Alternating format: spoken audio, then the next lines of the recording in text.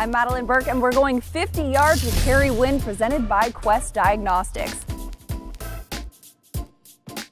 Now, Kerry, first of all, if you weren't a professional football player, what would you want to do for a living? Well, I would love to play in the NBA, but that's fair. That was actually a dream of mine to play first at Duke, coming out of high school, and then to play with the Lakers. So that would be pretty cool. What is your favorite thing to do on a snow day? Sleep.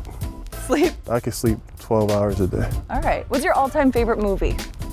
I got 3. Wizard of Oz, Lion King, and Scarface.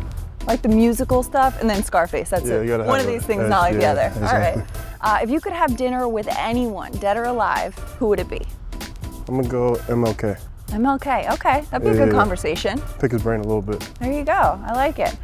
All right, well, this has been 50 Yards with Kerry Wynn, presented by Quest Diagnostics.